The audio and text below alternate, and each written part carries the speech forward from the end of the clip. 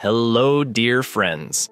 In this video, you will watch about 120 kilometers of the 285 kilometers Qosh Tepe Canal. Watch this video to see what vast deserts this huge canal crosses, and its route passes through the arid and semi-arid parts of the country. This canal, whose main purpose is to irrigate agricultural lands and improve the lives of people, looks like a green ribbon on the map that revives hope and life in the heart of the arid deserts.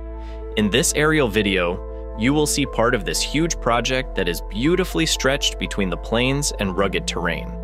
Qosh Tepe is an infrastructure project and a sign of the effort and determination of the Afghan people to improve their living conditions.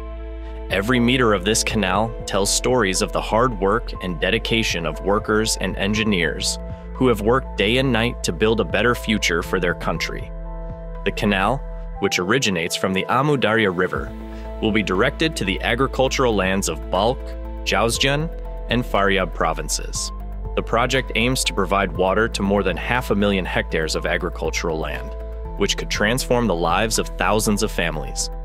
What makes this canal special is not just its length and grandeur, but also its role in combating the drought and climate change that Afghanistan is facing.